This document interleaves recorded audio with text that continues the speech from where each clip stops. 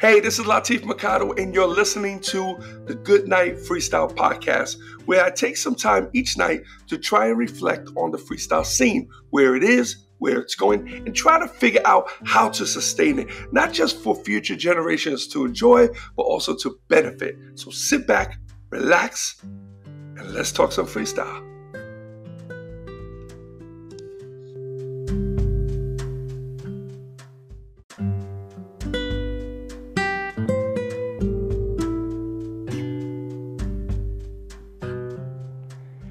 Hey, welcome everyone. It's Latif and welcome to the Good Night Freestyle Podcast, and this is episode 93.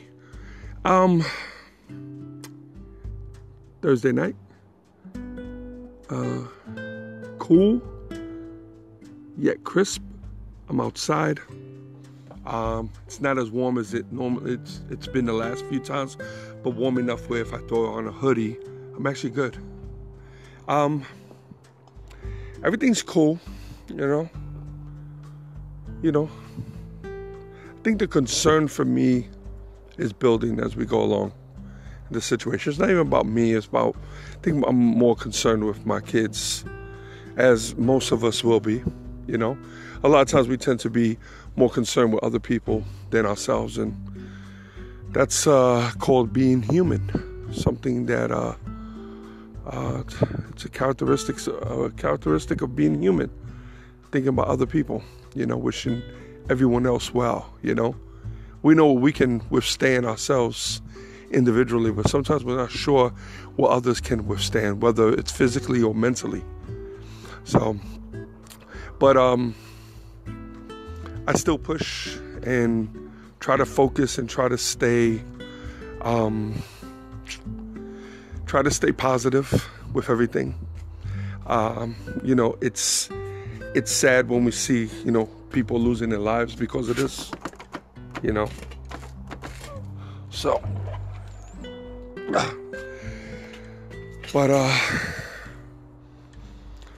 people lose their lives on so many things every single day, from drug addiction to AIDS, to cancer, to obesity, This, however, is something that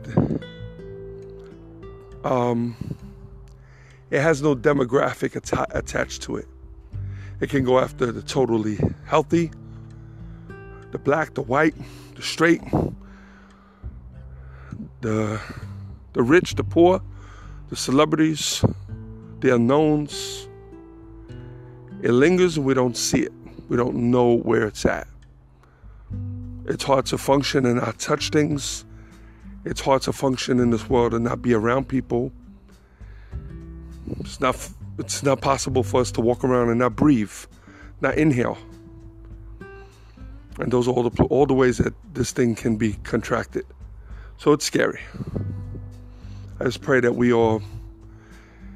get through this quickly. This is when the world needs to step up. This is when the leaders need to be like, okay, we can deal with everything else, but this we can't. So other than that, same old. A lot of writing, really trying to bust through this. I have some of the ideas I want to start working on, so I'm just trying to knock this stuff out. Tomorrow we might have to make a store run, grab a few essentials to get us through at least another week or so. Trying to be as conservative as possible. Try not to go crazy. Definitely don't want to hoard. I don't know what the situations are in the stores right now. I mean, the last time when Angel went in, she said it wasn't crazy, They had pretty much everything you needed. So there's no reason for people to start hoarding stuff. What else? That's pretty much, it with that, Work-wise, it seems like I'm getting calls. People just trying to shop, and price it. And it feels weird because when they call, it's like, why are you calling? Why are you calling me about shows? But I have to think, the world still has to continue on. So I don't want to sidetrack that, and I want to make sure that I service people and I communicate with the customers and my buyers and my promoters just like if everything was normal, because things will get normal. And once things get normal, it's not like we have to pick up. No, we don't have to pick up. We have to jump back into where we left off. Shit's got to be on turbo, you know? Like we got massive catching up to do. And, it puts a lot of things in perspective. We start to think about a lot. And, take things for granted. Little things like this, like going to the store and going to, meeting with people and going out. I mean, I'm a big advocate against going out in public. I'm with everyone else. Stay home. Let the world stay home and try to manage this so we could get the world back to normal. We don't hit Santana over the head with it. She knows what's going on. We don't do it to the level that we are scaring her, because it's not like she has the independence to go out and just go hang out or do whatever, No, we control all of that. So she's with us. She's indoors. Thank God for, things like TikTok, because she loves to do her TikToks. And that keeps her creative, and it keeps her excited, and it gives her a reason to get dressed and change her hairstyle, and, So thank God for that. Thank God for social media, that we're all able to, what more social distancing than we need than to be able to communicate through social media, until they say, oh yeah, be careful who you have as friends. You might get a virus, that would be some messed up stuff. For real, like, God forbid, please. But, thank God we do have social media, and we do have texting. And I text and communicate with people that I'm concerned about every single day.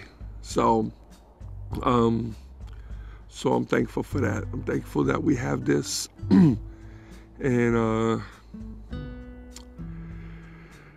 that's it. I'm looking forward to getting back on the groove, and I got a lot I want to accomplish. A lot of you guys who are listening to me are more or less around my age. You guys are coming from the freestyle genre, and some of us are retiring. But you know what? When you look at it, we're still very young, and we won't realize how young we are until 10 years pass. Once 10 years pass, then we'll look back and say, so if you're in your 50s now and you get into your 60s, you'll look back and see how young your 50s actually was. When you're 70, you'll be like, wow, that was 20 years ago. I was pretty young, Because at 70, you'll be feeling good. You'll still be feeling fine, You'll be able to do things that, that you probably can't even do now, I expect my health and my weight and everything to get in order. My health is fine. I don't have issues. Any issues I have are weight related, because I gained this weight, but that's just like, okay, bones creak a little bit when I move, and I drop a pencil, I stare at it for about 3 minutes before I finally bend down to pick it up, or I call Santana from the other room. Santana, come here. She comes all the way down, and just so she can come and pick up my pencil, So it's pretty funny. But we'll realize that in 20 years, when how young we actually are now, and how much opportunities we still have at this point in our lives. And I try to make that stuff very clear to myself, and it's me convincing myself because I know it's true. So a lot of us, we get to a certain age and we mentally start to check out. And that's what we need to eliminate. That's what we need to stop doing. We need to stop mentally checking out. oh, I'm too old for this, oh, I'm too old for that. No, man. We're not. We're actually pretty young to do quite a bit, you know. I put it through my head this way, and I think I brought this up once before. We look at ourselves as being, okay, I'm 53, so let's say 50. Let's just round it out. By the time I really realized what I wanted to do, okay, check this out. By the time I really realized what I wanted to do, I was about 25 years old, okay? About 25 years old. Might have been even a little older than that, but I'm gonna say 25 because that's pretty right. That's pretty much on point. So think about it like this. So if I finally figured out what I wanted to do at 25, and then I bust my ass for the last 25 years, had pretty decent success, happiness, was able to do a lot of things, okay? Now I'm 50, and I'm thinking, okay, time to check out, time to chill, relax, retire, change course, stay home more, babysit the grandkids. But think about it like this, that's only 25 years. From 25 to 50, that's only 25 years, okay? Now we go from 50 right now to 20, in 25 years from now is only 75 years. Now look at some of the successful people who are out there today, whether they're actors, they're business people, politicians. These people are in their late 60s, late 70s, going into 80s, still pretty vibrant. So a lot of us that are in our 50s, if you thought you lived your life the last 25 years, no. We got now another 25 years to live. And when I say live, meaning to dream, to hustle, to come up with, try to do new shit, to try to, even if you need to change careers or you need to change a course, you could do it. You could do it because we're not going to realize how young 75 is until we're 80. Or like my aunt right now, she's 90, I thought she was 96, but I think she's 93. So if I tell her 93 to her 75, is young. How crazy is that? So then you could reach 75, maybe even 80, and then if you want to chill out and play old guy or old girl, then it makes sense. But in 25 years, we can accomplish a lot. We could change our course. We could change our life. Listen, I think, was it Warren Buffett? He became a millionaire like real late in life. I wish I had the stats. I don't have the stats. But if you look at it, he became a millionaire pretty late in life. And he has no regrets. Has no regrets. You know, some people become wealthy when they're really young. You know, they're in their 30s or whatever, and that's beautiful. And they probably live a wonderful life, or maybe not. Maybe some of these people who are living like this are, missed out on their kids growing up, or because of the money, they ended up not being loyal to their significant other because the opportunities were just thrown at them. Or maybe they never got married at all. Maybe they never had children at all. You know, one of my greatest things is that I had kids. I will always be proud of that. That's one thing I will never regret. I had kids. What my kids do for the world now, that's on them. When I had kids, they were good kids. They're still good kids. They're bumpy. They're both bumpy. We were all bumpy. We were all a little bumpy here and there until we find ourselves. But that's what makes the world a beautiful place. You know, life has to have these ups and downs and these little zigzags. They gotta have them. It's what makes the roller coaster fun. You can't ride the same roller coaster all the time. It'll be boring. You can't know every twist and turn. It becomes boring. You can only watch a movie a certain amount of times, because after a while, you know when the bad guy's gonna pop out. So it's not scary. It's not exciting. You know who's gonna get killed, so you're not worried about them anymore. So, you know, life has to have its own twists and turns and ups and downs. It has to have its own surprises, some good, some bad. You know, we pray that we don't experience any tragedies. And tragedies like what we're going through now, all of us, with our world. It's a tragedy. And we always pray that we don't experience this. But when we do, now we have to come together. You know, as humanity and tackle it. You know? But I talk to a lot of people in my genre, especially. A lot of people retiring, or people who, they just seem, you know, some of them, I know a lot of police officers that are retired now. They retire young. They were in the military, then they were on the force for 15 years or whatever, and then they retired. And so many of them are not satisfied. It's like life passed them by, and they didn't really grasp it. I don't mean life meaning, oh, I went on vacation, or I went to Greece, so I was able to go to Africa and ride an elephant. You know, that's cool. I jumped off of a cliff. I went skydiving. I went scuba diving. Okay, that's beautiful, but that's not for everybody. That doesn't excite everybody. I love the fact that people do it. I could go on YouTube and watch people do it. You know, but I wish I had that nerve to jump off of a cliff, but I don't.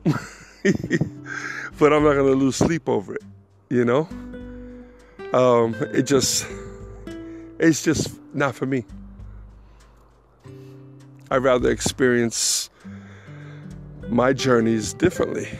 You know, I think that's important for all of us. I like to experience my journeys just having the freedom to come up with new ideas. And, you know, somebody asked me the other day, what do I consider successful? Like, does it have to be, is there a price on success? Success means $1 million in the bank, or $1 billion in the bank. Or success means a mansion, or a Ferrari, or the ability to see the world. You know, some people will determine that as success, and they're not right, they're not wrong. We all have something in our lives that what we consider success. How do we measure our own success? Success might be raising a healthy and happy family. That might be a success. Success might be making it to retirement and now living, you know, comfortably, very conservative. You know, success could be, you know, owning things that you think are what defines success. Me, success. And it's weird. I don't think you've probably never heard this, and might be hard to understand, but success to me is the freedom to be creative. I know it sounds weird. Let me break it down for you so you understand what I mean. Okay? In this world, there's a lot of creative people, whether they're writers, actors, photographers, filmmakers, artists, singers,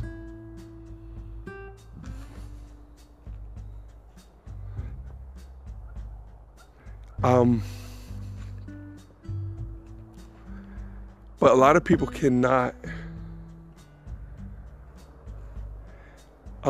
cannot participate in the craft that they love so much because they have to work or because they don't have the time. In other words, they don't have the freedom to do what makes them the most happy. Happiness sometimes has nothing to do with money. Someone can sit down and maybe sculpture, or you see artists who paint. Canvas, paint, brushes. They sit there and they paint, and they can do it for hours upon hours, year after year, and guess what? Not make a penny doing it, but they won't quit. That's true passion. That's what passion is. Passion is when you can do something forever and not make money and not worried about making money. If you're driven, some people, if there's no financial gain, they quit. Somebody might say, yeah, I'm gonna start painting and see if I sell these paintings, and then if they can't sell them, they quit. They never paint again. That's not passion. Maybe their passion is making money. So what happens is they continue to do different things. But you see, we all got bills and we all got to eat. And a lot of us got people we have to take care of. So how much time can you put into that passion? So sometimes all we want is the freedom to be creative, or the freedom to explore our passions. How's that? That might even be better. What is success? The freedom to explore your passion. We all have it. We all have a passion. See, the key is to try to find it early. Sometimes you don't. Some people don't find their true passions, believe it or not, until they retire. They retire. Sometimes the passion was in them, like they didn't know why. Whenever they saw painting on the wall, it kind of grabbed them. Or when they saw a magazine with an advertising a painting or something, it grabbed them. And then all of a sudden, they retire and they say, hey, I'm going to pick up a hobby. They pick up a hobby and they go and they pick up a canvas and they pick up some paints. Next thing you know, they're glued. They're glued to it. They can't stop. They're investing all their money into canvas and painting and brushes. Okay? Now, if they have the means to survive, if they have a regular check coming in and their bills are being paid and the rent or the mortgage, or they're living, and they're able to just paint and just explore that passion to the end, then, I mean, how much more happiness can you ask for? Think about that. Sounds strange. Not everyone will get it. There has to be something that you're passionate about, truly passionate.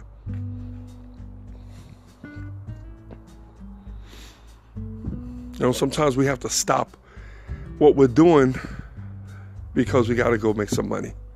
We got bills to pay. I know people who are into cars. People who love cars, man. They just got, if it was up to them, they'll collect cars. They just love it. It's their passion, Or they love working on cars. They love fixing them, And that they'll fix them for free if they could. They just enjoy doing it. That's a great passion, because if you love to fix cars, you can make some pretty decent money, But when we go into things like the arts, singing, painting, writing, dancing, any of that stuff, that becomes a different ball game. So it's a little different, because the money's not always there. yet you can't stop. You have this passion. You passion for it, you know? So anyway, I just want to leave you guys with that. Something I was thinking about today. This podcast, I'm passionate about it. I haven't stopped. I love doing it. I look forward to doing it. I'm not getting paid for it. I'm not charging anybody.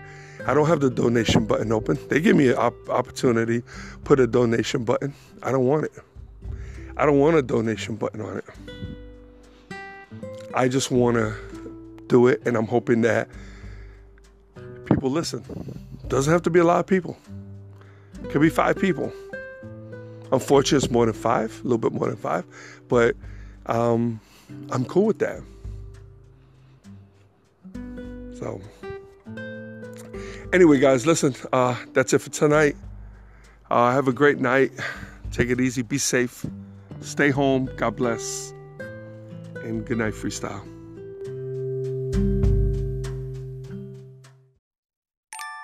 Before I lay me down to sleep, I pray to hear a freestyle beat. For if I die before I wake, I hope to make it to the break.